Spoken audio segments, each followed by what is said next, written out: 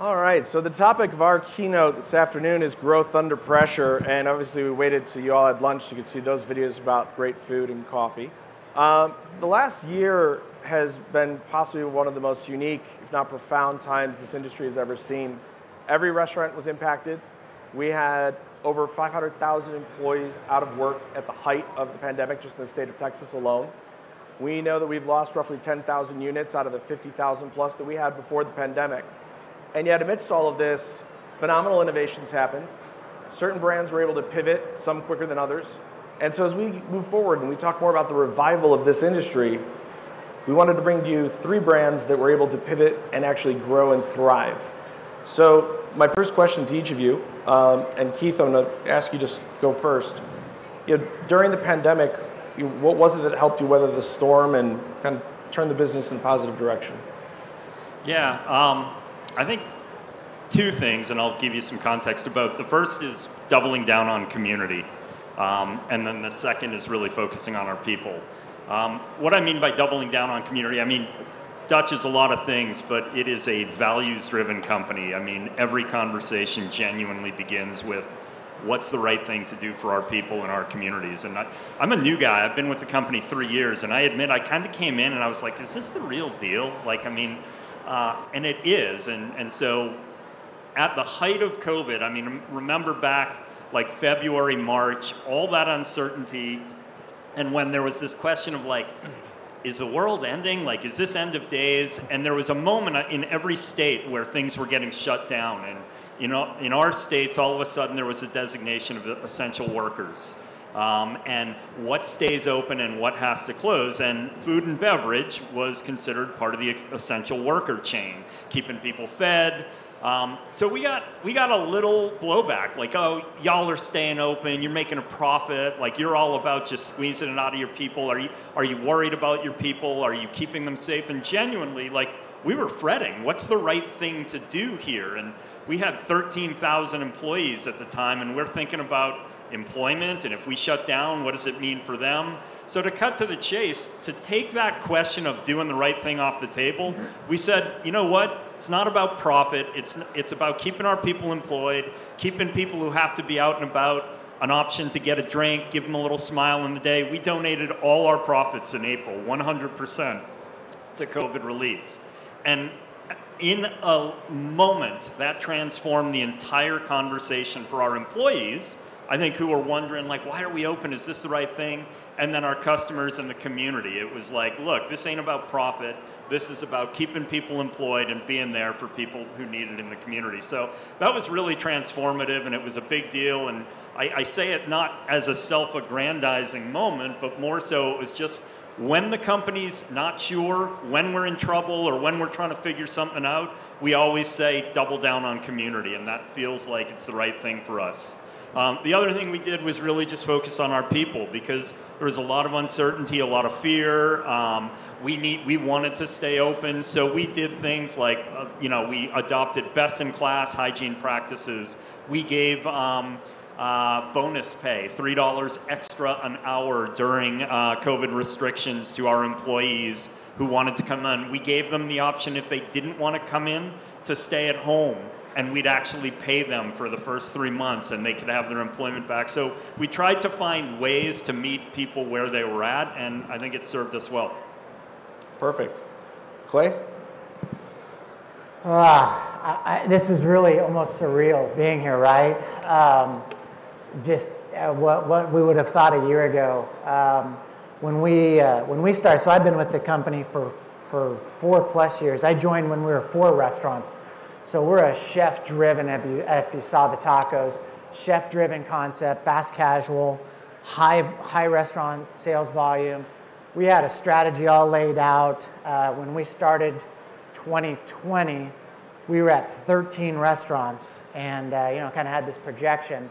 And like many of you, there were many sleepless nights that I had, and some tough decisions. I think when I look back at the things that we did, look, hindsight's 2020. You could say, I wish I would have done this or I would have done that. You make the best decisions that you can at the time. One of the things that I think that Velvet Taco benefited from was that we had a strategy and a plan. We were already working out. I can tell you where I think the company will be in 5 years at any given time. We had a plan. We were testing things. We were testing a new POS system. We were testing new takeout. We had just transitioned over to a major beverage supplier, Red company out of Atlanta, no names mentioned. We were already starting these transitions to become larger scaled. And so when we made the decision to let's just keep going and keep rolling, we're able to lean into those things that we were already testing. But I think the fact that we had already planned it, we had already talked about it. I sit down with my executive team and we plan 2 and 3 years out. Now me and the CFO or the shareholders, we'll plan 5 years out, but we're able to accelerate some of those things. So when you say pivot, you know, we already had a drive-through pickup location. We just accelerated that. We had already tested some new takeout. We accelerated that. So we were able to benefit from that and continue growth. I mean, like there were some real pucker moments. I had to temporarily close 5 of our 17 restaurants. But in 2020, we opened 4. And then in 2021, we've opened now 8, 9 restaurants. We're opening another 5 the balance of this year. We just kept rolling. And you know, thankfully the guests still like tacos. We've stayed true to the brand, and I absolutely agree on the culture side. That's been a big part of it as well. But really having a plan and making sure that you can have opportunities and alternatives throughout the COVID was one of the ways that we benefited, Joe. Perfect. Geoff, before you answer, you want to explain why you're hogging the vodka all to yourself and swigging from the bottle? Texas water. Sharing? Texas water. Shout out to Pureza over there in the corner. I just got off a plane an hour ago and I haven't had anything to drink, so they gave me a bottle of still water. And I said, oh, I'll give a shout out. So go visit their booth. Maybe you'll get a lovely bottle as well. But yes, I will not tell you what's really in the bottle. Before I answer the question, I just wanted you guys to acknowledge what Keith said, because I don't think anyone applauded or acknowledged. They took all profits and gave it back to the community and supported their employees during COVID. And I, for one, am very impressed. That's awesome. And that is really something else. So you deserve real recognition for that. And I cannot say that we did the same thing. We definitely took care of our people, but don't misunderstand what I'm saying. But that is tremendous. So in 2019, in November of 2019, we were sitting around a table talking about how do we want to grow our brand and what's next for the brand. And our product, we have national distribution because we had 6 airports, we've done college campuses, sports stadiums, music venues, and we sort of, Let Us Entertain You is our parent company. They have restaurants, they have a network of restaurants. Valor Equity Partners is my private equity firm. They have a network and they have restaurants. And the thought was, why can't another restaurant sell our product out their back door and make money? Think of the ice cream place. We're in Chicago, 5 months out of the year, there's no business. We thought of a corner coffee shop who has 2 day parts and is missing dinner business. We thought of room service in a hotel where you have an entire staff working, but nobody's ordering room service because we're all going out, but these people are standing around. And we thought about a catering company who puts out a large order and then doesn't really have anything else to do. And if they're just breaking even, making a little bit of money, not making enough, we could give them $2,000 a week in sales, $100 grand, which is life-changing for small business, and they can drop 40% to the bottom line and make $40,000 in cash. And that's the difference between open and close. So over the next 8 weeks, we built out online training materials, kept working supply chain, built relationships with the third parties, and we launched in January of 2020 with a sister restaurant in the suburbs of Chicago and started getting data, learning what we were doing, tweaking it, and then COVID hit. And we'd started building our pipeline during those 6 weeks prior to COVID. COVID exponentially grew what we did. During the we were all working remote, we're all working from home, and we started hiring people for our office, never meeting people face to face, trying to explain to them what we were doing. We were literally building the plane as we were flying it. And we grew our corporate office staff from about 12, I think we're at 22 right now. As I said, we opened 150 locations from April to the end of the year. Again, we don't run them. Operators around the country are running them. We're down here in Texas, so I hope you enjoy it tonight when you're in a hotel and open up Uber, DoorDash, Grubhub, and order Wild Bow. We've added another 150 plus this year, and we have quite a bit more coming up, and we're very excited that we are able to help restaurants. We heard from operators as far away as Utah and Idaho and said if it wasn't for WowBell, they would have locked their doors and shut down. And to be honest with you, if we did not have this thing already in the works for us pre-COVID, I don't know if my company would be here today. We had 4 or 5 company-owned stores. I don't know if we would have survived without this happening for us. So we were very fortunate. That's great. And I love, the one phrase that you just used, Geoff, the idea of building the plane while we're flying it. That's a lot of what COVID felt like. It was every week something was changing. The CDC was coming out with new information. Regulations and protocols were getting updated, and keeping everybody on the same page was probably our biggest challenge and the thing we were working on communicating the most. Your concept and the Ghost Kitchen concept, I'm just going to take a minute and plug that tomorrow afternoon we're doing an entire panel just on ghost kitchens and how they tie to independent restaurants, because I think that's one of the unique things that WowBell has done, and it has allowed some of those operators that didn't necessarily have access to a lot of the other channels to pivot. And so to do something like this takes advantage of that excess space. This will be for all of you, but we'll start with Clay. Across all of the last year, the reason the 3 of you are up here is ultimately your companies grew and expanded and or did something really innovative that had you come out the other side where COVID in some ways benefited the business, as Geoff just said. But amongst all the other things that were going on, because it was not a smooth ride for anybody, was there one particular moment or experience or rough patch that stands out for you?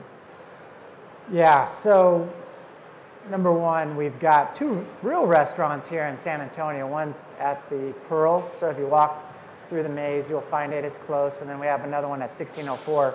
I only bring that up because we made a conscious decision really in the fall during COVID just to continue development. So we had signed leases, we had development stacked up, we were growing into Atlanta and Charlotte and outside of Texas. We are a Texas-based company.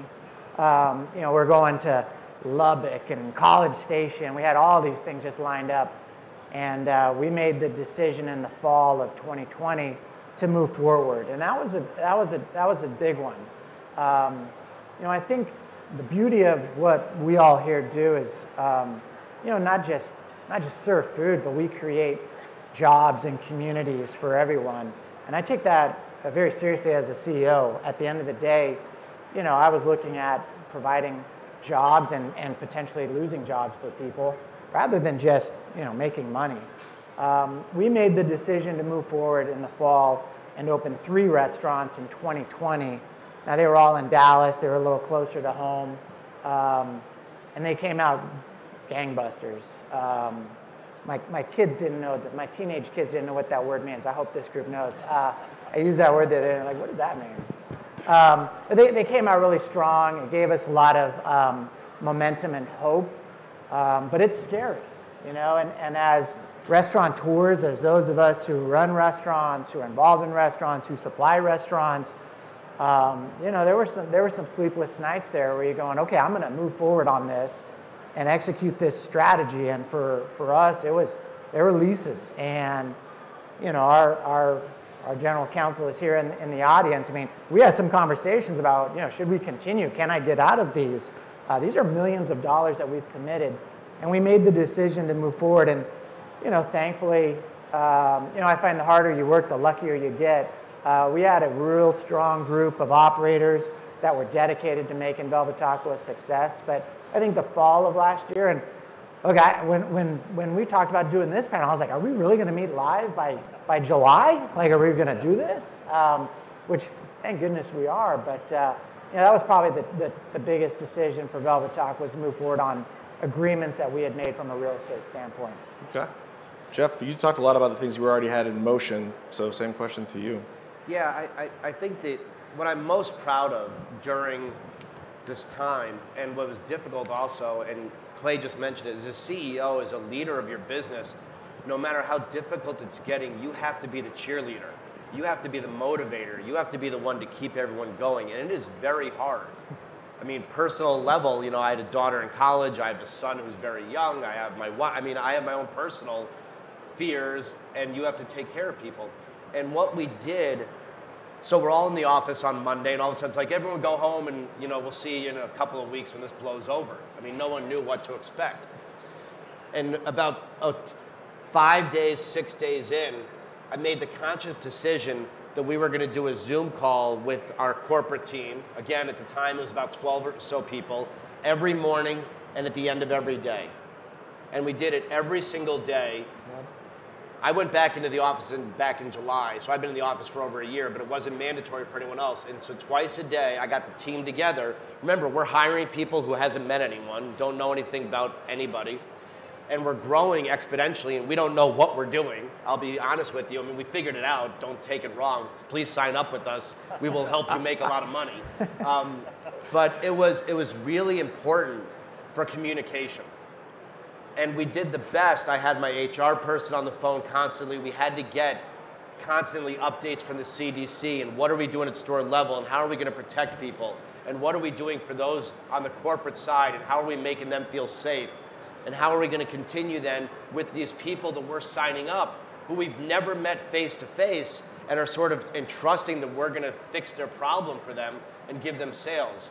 And communication has, I think all of you in the restaurant industry knows, communication's not always great, right? You're busy, you don't always have the way to talk to the front lines.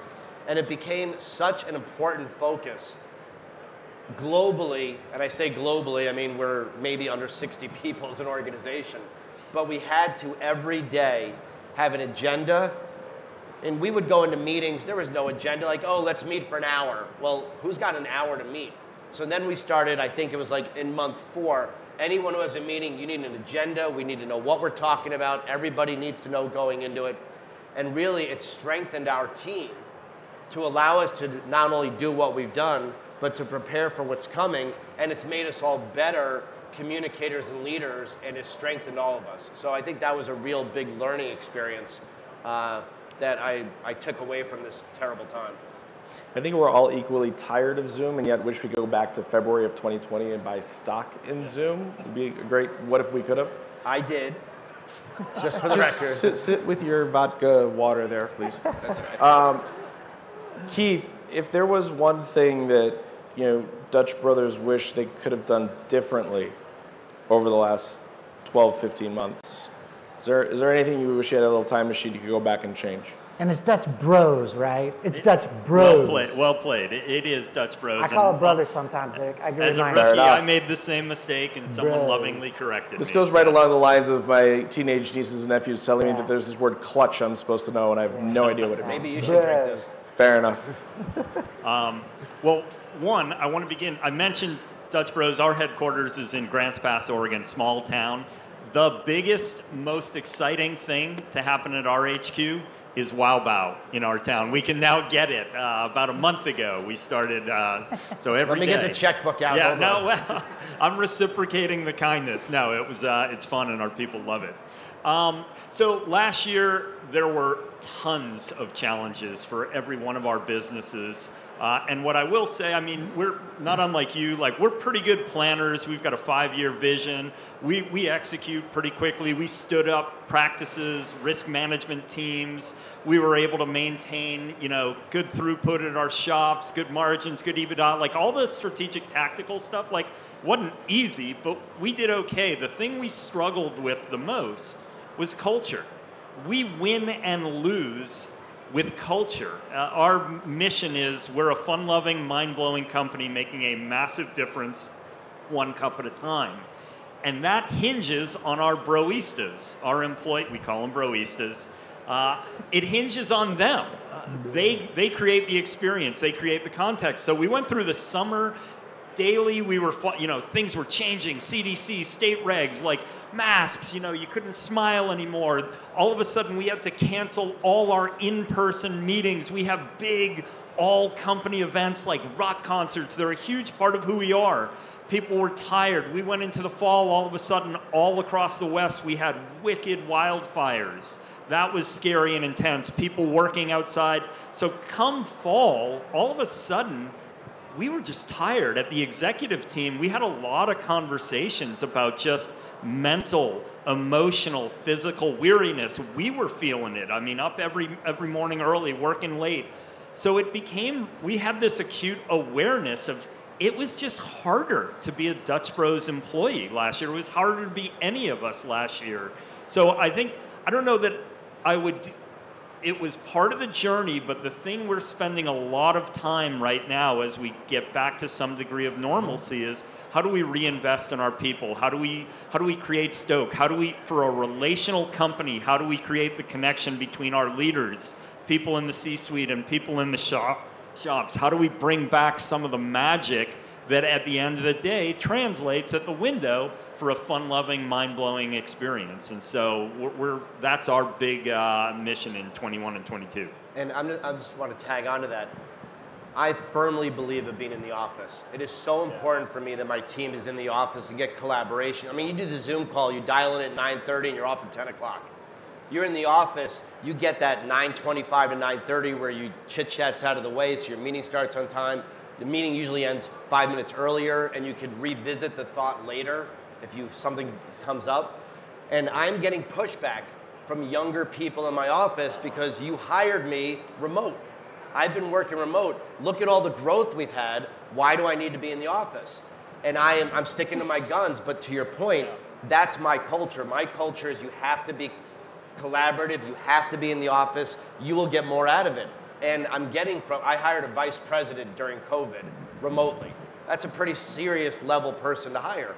And he was like, I'll do 4 weeks in the office, I'll do the training, and then I'm going remote. And I said, you're not, but let's just get through the 4 weeks. And he tells me daily how much better it is in the office. And now I'm trying to get this younger generation who might have had a different job before the restaurant industry, or again has been working remote, to understand how important it is from a culture standpoint.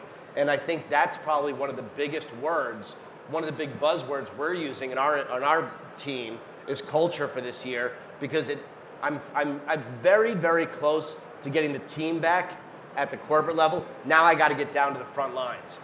And it's difficult. It's very difficult to get there and to be able to do it, but that's the focus. Yeah, you're not off on that at all. I mean, the first part of the pandemic, I was still commuting from Chicago, and now I'm a Texan. And the office, it is different. When we're all face-to-face and we're able to talk and bounce ideas off each other, and it just being around each other. You're a year away from your team, you miss each other after a while. Not to mention all of us being here in person today, the number of reunions and hugs that I've seen, it's made it really obvious. We're not meant to be separated with, the Brady Bunch boxes keeping us apart on a Zoom call for the rest of our lives. We're going to open the floor to Q&A in a minute, so start thinking about questions you might have. But in our prep calls for this panel, it was really clear that the four of us were having a lot of fun chatting with each other and talking about the industry. So I'm just going to have some fun also delegating my responsibilities right now to you guys and say, if you could ask each other something or put each other on the spot, have fun with it. I just want the margarita recipe from Velvet Top. The margarita. I don't have any. Everyone get your pens out right now. That's the number one Hey, Joe, question we welcome you to Texas, by the way, us Texans. Welcome. Thank you. As long as he still brings me Wow Bao from Chicago when he visits, we're fine. You can order it on your phone here in Texas. Yeah. Well, so here, how are you guys thinking about customer experience? Because, I mean, one of your questions was going to be, how do you start to predict, how do you plan for the future? And I think for us, one of the biggest things that is changing is expectations of customer experience. I mean, there's all this talk about frictionless commerce. That was happening before COVID, more so now. There's digital, order ahead, walk out there, you see all these robot delivery tools. So like the world is moving that direction, but we're also, I mean, at the end of the day, most of us, culture's been the most mentioned word up here. We're in the relationship business, so we don't have all the answers, but we're trying to figure out how to manage that next generation of technology, digital, frictionless, but still put our people at the center. I don't know how you guys are thinking about it or what it looks like for you. I mean, I think it's a great question. During COVID, so prior to COVID, Velvet Taco was about 35% takeout. During COVID, we went up to almost 70%. We're starting to see them come back down. It's a little bit less than 50% now, but I agree. I think some of the things that occurred during COVID and some of the ways in which people utilize our brand will still continue. The ease of convenience, so we're building drive-up, pickup windows in almost all of our restaurants because that's what the consumer has asked for. I would agree with you. I think the challenge is continuing that hospitality piece. I mean, look, we're in the hospitality business. This is what we do. This isn't commodities. These aren't widgets. I call our restaurants restaurants. A store is the Gap. That's one of our things. You know, like you go to a store to buy a T-shirt. We work in restaurants, and so I think it's on all of us to make sure that we have those touches while still advocating for the consumer on the other hand, and making sure that those conveniences or those advantages that we may have stumbled across, whether it's labor models, new POS systems, contract pricing, you name it, the things that helped us survive the business, you can still keep, but you got to have that hospitality piece. I get very nervous personally when AI starts taking the place of people. Technology's there for us to do a better job, more efficiently, more productively. I'm all in favor of that. But when it takes the place of a smiling counter server, or that's where my brand's experiential. My brand, I want you to come in. I don't want you to order it on DoorDash. That's a necessary evil. Sorry. But I want you to come into our restaurant. I want you to hear the music. I want you to feel the atmosphere. I want you to interact with our managers. I mean, I have every single one of our general managers' cell phones. Now, it's only 26. It's not 350. But I've got them all on my cell phone, and I'll send them words of encouragement. If you go to the one up the street, Jacob is our GM there. He's awesome. Like, he's just a great dude. I want you to go and experience them. So I think that's a concern on our end, is how do you make sure that you keep that while still utilizing some of the technology and advances that we've learned during COVID. Yeah, we sort of touched on this. We did our prep call for this panel, and what I'd said on that call was, as we come out of this, I can't speak for Texas, but I can tell you in Chicago the labor market is terrible. You're going out, commodities have increased, labor is shortage, so we're all paying more at the pump, right? We're all paying more at the restaurant, but we're not able to deliver that experience that we were before the pandemic. And what I think is an important takeaway for the operators in this room is to remember what made your restaurant successful. And I will bet dollars to donuts that what made your restaurant successful was you. Yeah. It was you being in the restaurant. It was you walking around shaking hands. It was you making sure the salt shaker was full. It was you making sure that the food was right when it came out of the kitchen. It was you being at the restaurant all hours of the day, so no matter who came in, they knew you were there and you knew them. And we, as restaurateurs, need to get back to that. That's how we're going to get out, and that's how we're going to get the industry back. The restaurant industry, in my opinion, is the most resilient industry in the world. Any crisis happens, it happens to us.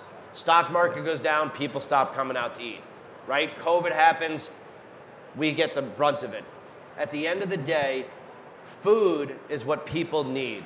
The greatest moment in your life, whatever it was, your wedding day, you had food at it. The greatest day in your life, when you divorced your first wife, you probably had food there. Sorry, bad joke. You're giving me goosebumps, but brother. You know what I'm saying. More beer. Texas water. If you had something terrible happen, people bring food to you. At the celebration, you make sure you have serving the best food.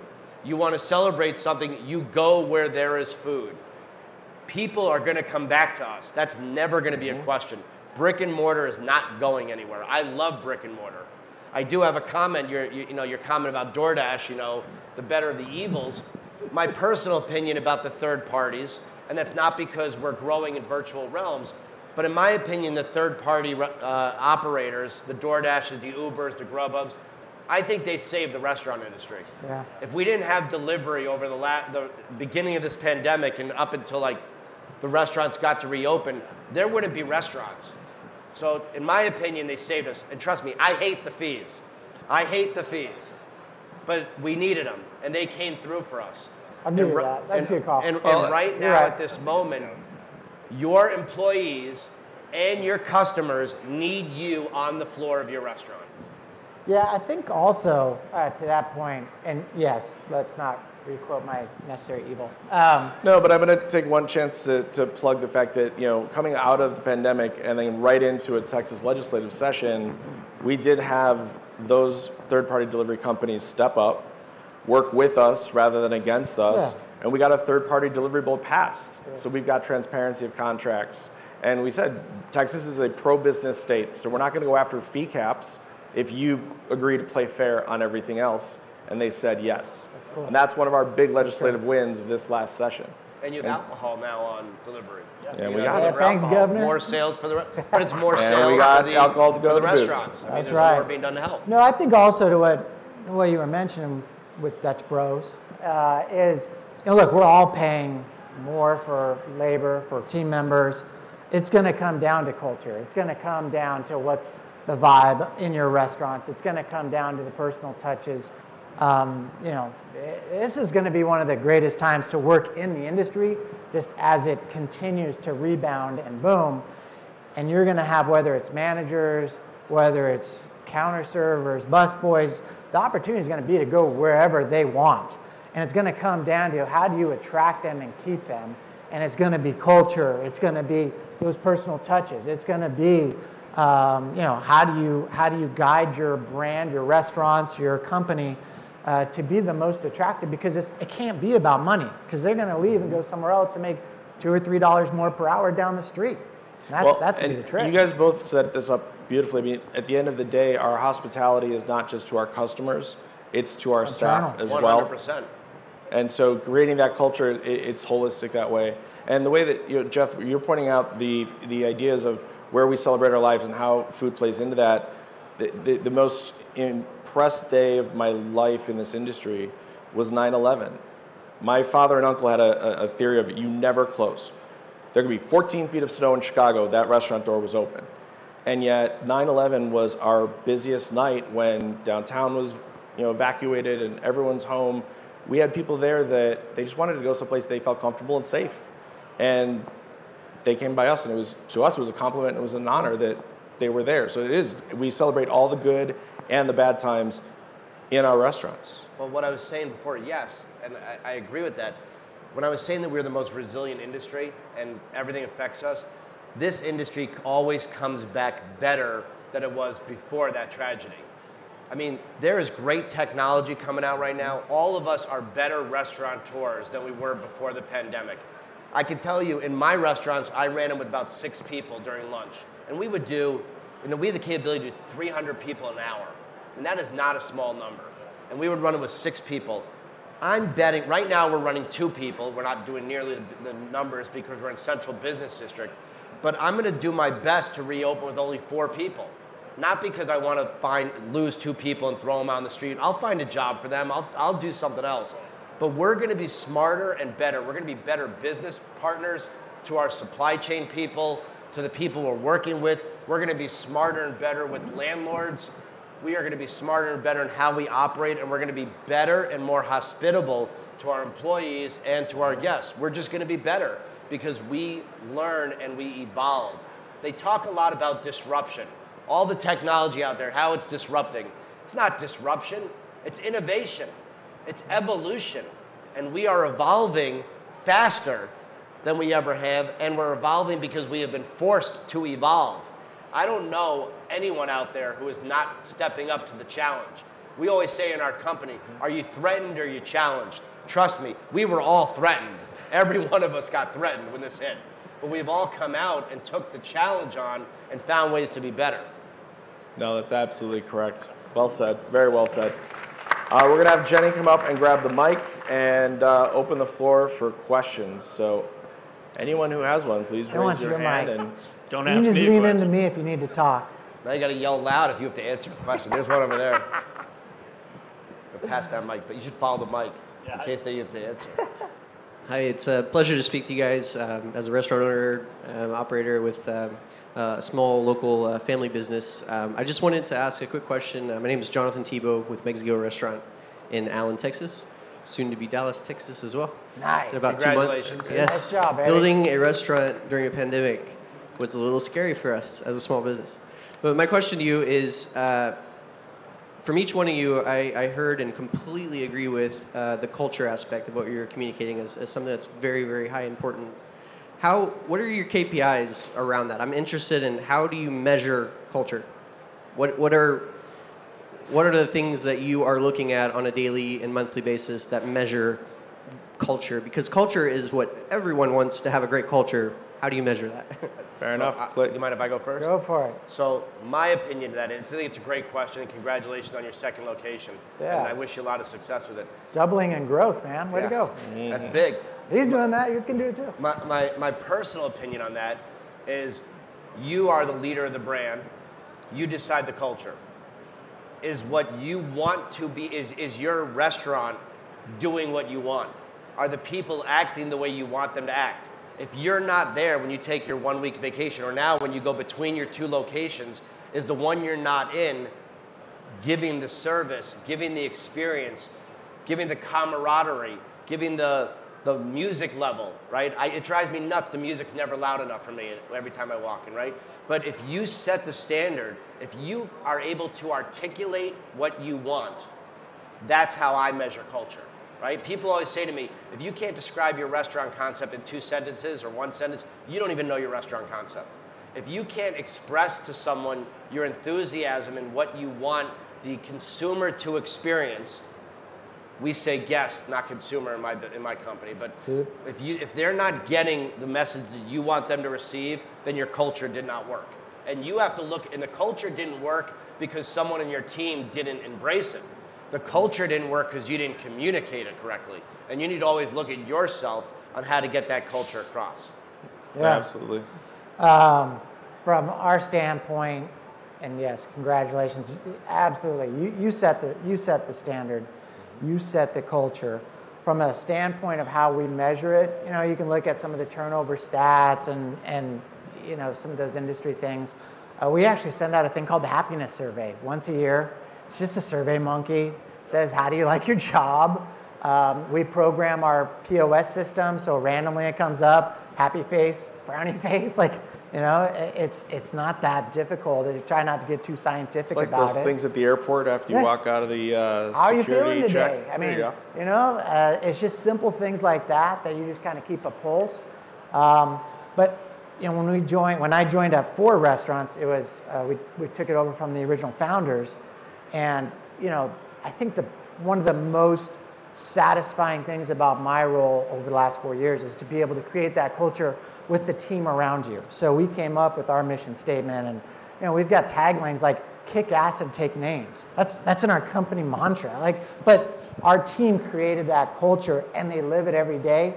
And when, like Joe was saying, when you're gone, you don't have to worry about, okay, are they really doing all the things, because it's theirs. So I would also say incorporate your team. We call it a tribe. We made the decision to call our team a tribe.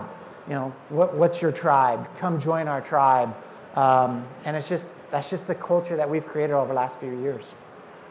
Yeah, I'll be quick, but I mean, we could talk for days, weeks, years about this one topic. And I think at the end of the day, culture is art and science. And on the science end, likewise, we do a pretty complex survey twice a year of our people. We pay attention to it. We build strategies to address issues we see. So do it and then be transparent, talk to your people about it.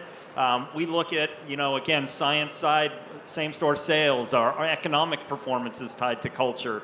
Our new digital app, actually, we can track tip percent flow through. Yeah. We want to see high levels of tips, both because that's great for our people, but it speaks to our culture. On the art side, the number one thing is ask. We're constantly asking our people, our regional managers, our operators, our franchisees, how are you doing? How are your people doing? We're out at the shops, not doing secret shopper, but like, hey, I'm from HQ. How are you doing? Are you having fun? How long have you been with the company? We're looking for retention rates. So I think it's just that constant centering of culture, and you'll hit, you'll miss. But as long as you hold it, talk about it, and build strategies to create it, I think you win. And Keith, you hit on something that was key. tell your team, tell your tribe, tell your employees, if you want to call them those, hey, we listened, we're making this change because we heard from you, that transparency piece, that goes so far. Rather than just like, hey, that's a great idea, let's do it. Turn around and say, we got this from the field. Our values for Velvet Taco were built by our operators. We're an operator-driven company, but they take huge pride in that. We just had some regional meetings, and I sat in on them and listened, and they're the ones saying, this is what we came up with, but tell them that.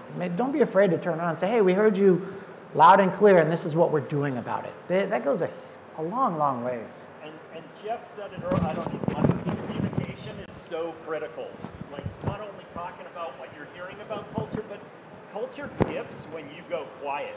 People get unsure, they feel disconnected. Like, be transparent. Be your sort of best leader in those moments, and people will be stoked and follow you. So if you couldn't hear Keith, he just said, listen to Geoff. Yeah.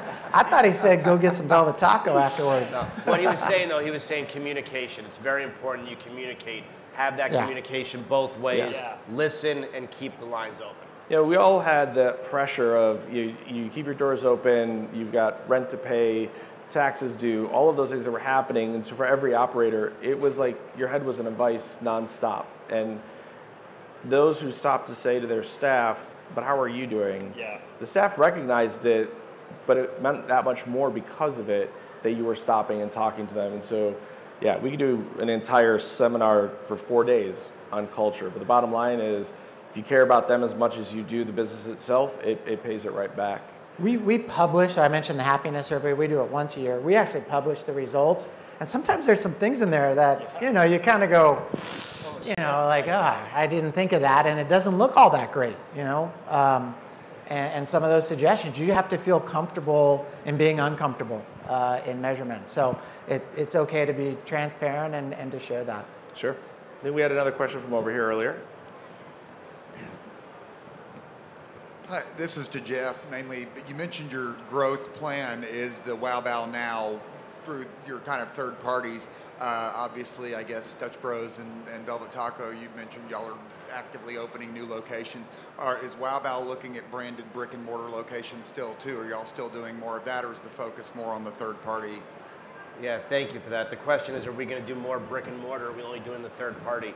Right now, the goal is our moonshot of 1,000 dark kitchens. We call them dark kitchens, thinking that in your restaurant, you have an area that's not being utilized where we can help turn the light on for it. We need less than 3 square feet of kitchen space. And as you saw in the video, all you need to do is boil water. Steam dissipates, so you don't need a hood. But our moonshot of 1,000 is where we're focused. We are going to continue working on non-traditional asset light, airports, college campuses, sports stadiums. We are doing that. But as far as brick and mortar, we're not doing that right now. I never say what's happening in the future because we don't know. But we are in the throes of something pretty spectacular, and we want to be able to get as much play on as we can. Have you had any quality issues with the third quality party? Issues? Like if you had to sever your relationship with any of the third party guys? Well, that's like 4 different questions in that one. So first off, quality issues. Our product is manufactured for us, and we have national distribution. The product is frozen with a 9-month shelf life. The only thing that hurts our product is like a gremlin. You give it water and it dies. So if you don't get it wet, you cannot mess it up. There's consistency, there's safety, there's quality, everything's built in. As far as the third-party operator, again, if you can boil water, you can't really mess us up. So we made it really idiot-proof. No disrespect to anybody who's operating or sort of considering it. It's just we made it simple. Our entire training program is 7 20-second videos. But we do audits where we have a team who look up, on the third parties, what are your rating scores? What's your downtime on the apps? Are we listed correctly, right? We go through that weekly to make sure that you're doing the best that you can to perform. And then, of course, at the end of the day, anybody who has a problem, they reach out to wowbow.com. No one's calling some random restaurant. They usually don't know where it came from, so we are hearing it. But we work with the operator on what the right way is to handle the issue. At the end of the day, it's third party, so a lot of it might go to DoorDash, they respond, or Uber Eats, they respond. But the last thought I'll give you is this is the same issue that we all face in our one-off restaurant, right? It's your consumer. They're choosing you over somebody else. So no matter if your quality is great or your customer service is great or if it's all negative, you have to handle everybody the same because you want to win them back. And I think again, the fact on Monday we're launching 36 locations on Monday alone. So something's going right. We have a gong in the office, and every time we launch a site, we bang the gong. So I'm very excited for Monday. So follow me on LinkedIn on like Tuesday and Wednesday. You'll see us bang this gong a whole bunch of times. It's going to do that throughout the day Culture. or all at once? Culture. Anyone else? Yes, sir. Just yell it. So, more for Clay maybe, but me and my wife, we own a few restaurants. We opened 2 more this year. Congratulations. In the 4 years that you are at Velvet Taco, we're in Indianapolis, so we go to Chicago. That's where we know the Velvet Taco from, right by Viceroy. So any advice on growth and scale? We have a plan pretty aggressively, 100,000 locations. We have a pretty good team, some investors too. So I'm just curious to see how maybe you guys, but maybe you, Clay, more specifically, how you grew in the 4 years from 4 to 20 locations. I know you have a lot of plans to expand in the next year. So any advice for us would be amazing. What's your I love how he... Yeah, give us a little plug. What's the restaurant? Paco's Taqueria. So authentic Mexican street tacos. Nice. All right, Paco's Taqueria it is. I also love how he must have seen my notes ahead of time because he just took the last closing question. So we might as well just go ahead and start with that. And that is, you know, what is the secret to success, basically? Not that any of the 3 of them are going to give you the full, you know, blueprint for it, but how do you scale? How do you achieve what they have done, especially in the conditions of the last year? So, Clay, let's start with you. I'll speak to that one. All of our restaurants are brick and mortar, about 2,800 square feet, and we average around $4 million in average unit sales. So it's a high volume, a lot of people coming in and out. Look, open one great restaurant at a time. There is no, there's no pressure on at least Velvet Taco to open up by X amount of times. We have a private equity group that backs us. But we only want to open one great restaurant at a time. You know, that restaurant in Chicago sat for a while. We had one restaurant in Chicago as the 3rd restaurant we opened. Now I've got 2 more coming and hopefully some more coming. But you know, just take your time. There's no rush. You want to make sure that you have great restaurants. The infrastructure is probably the biggest thing that I'll speak to, Joe, your question. You know, the experience, it sounds great that we're talking about, you know, opening all these restaurants. At every restaurant, I've got 4 to 5 managers. I have a training team. I've got a great team. People that go in, they care about it. We hire managers from that area. We interview people from that area. We want people who have grown up, our San Antonio restaurants, our Austin restaurants, Lubbock. I have a Texas Tech graduate that's running that restaurant. So I think that that's important, and having the infrastructure to open successfully. And don't underestimate the time or, unfortunately, the dollars needed sometimes to make that a successful restaurant. You only get one shot. We've done it before. You've been to those restaurants where you go in right when they open, you're like, man, you know, they just opened. Maybe it's just a bad experience. Very rarely do you come back to those restaurants. So make sure you do it right. If that means that you've got to be there, I go to every single one of my restaurant openings. Now I'm not opening 36 today, but I go to every single one of those openings. I want to make sure I understand the guests. I want to understand what's going on. I've signed off on the site, but as the leader of your organization, you're responsible to make sure that that thing is successful and make sure it's one at a time success. That's my 2 cents. Perfect. Can I just add on to that? Go ahead. Everything you said is great. The one lesson that we learned is never fall in love with the location. Yeah. Don't be like, this is the location and I'll do whatever I have to sign to get this location, because that is never a good deal for you. Do your homework on the location. Sit there with a pen and a paper and count customers. The restaurant next door, count their customers, really know the economics, because it's very easy to be like, this is where I want to open my restaurant, and then you got a 10-year lease and it can become very expensive. Once you sign that lease, you're locked in. Your moral of that is it is location, location, location, but there's always more than one. Well, everything they've said, I think the truth of the secret to success and growth and scale is, the hard truth is you got to do everything well.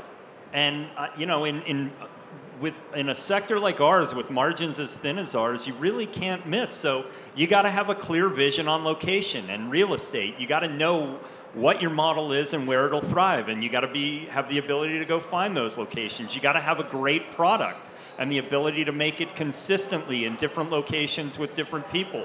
You got to have a culture that translates even when you're not there. So the ability to hire people who have your values, get your vision, and can translate that culture.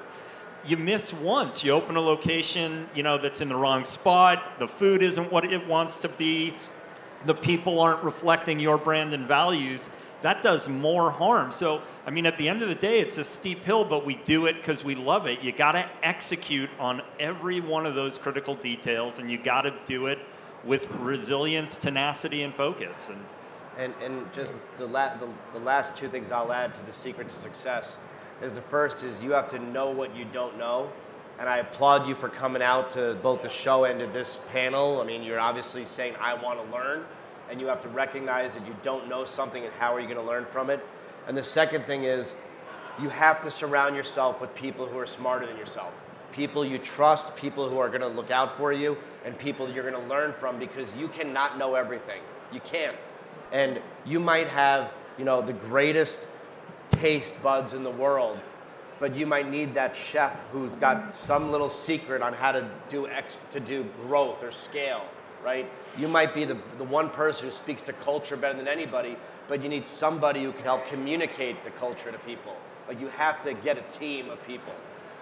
As far as how big that team is, that's all different. That's based on your size, what you can afford, who wants to come on board, but don't settle. Push your people to be the best they can be. That's perfect. Thank you to all three of you. First, before we wrap this up, I'm going to ask all of you, take from what you've learned here, start thinking about it. There are other sessions throughout the next 2 days that tie right back to these topics for you to go and see. One of our other great partners in the show this year is actually 3 organizations, all of whom work really closely with us, came together to put the Agriculture Pavilion right next door on. And so if you please, if you haven't already, take a moment to stop by next door. It's the Texas Farm Bureau, it is Dairy Max, and it is the Texas Beef Council. And they've done a phenomenal job over there.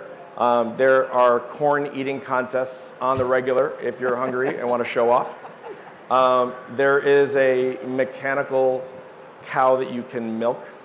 So I expect, especially some of my board members who I see in the room, to see photos later of you uttering a cow. But really and truly, they're looking at the whole farm-to-table side of things and where we go next with that. So please do us a favor of stopping by there. In the meantime... And go see Pureza for water over there. Get your Texas water there. Keith, Clay, Geoff, you guys are always amazing and great to stop by, so thank you for being here. Thanks for having us. Thank you all for being at our first keynote. Thanks, folks, for everything you do.